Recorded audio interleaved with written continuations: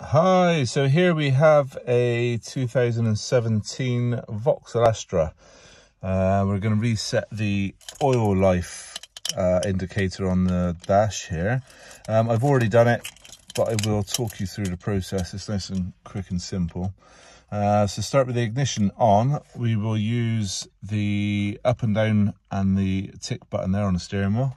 So we scroll through the menu until we come across the oil life remaining, so you can see it's 100%. I've already reset it. So once it's onto that menu, it's as easy as press and hold the tip button on the steering wheel, and you'll hear that quick beep sound.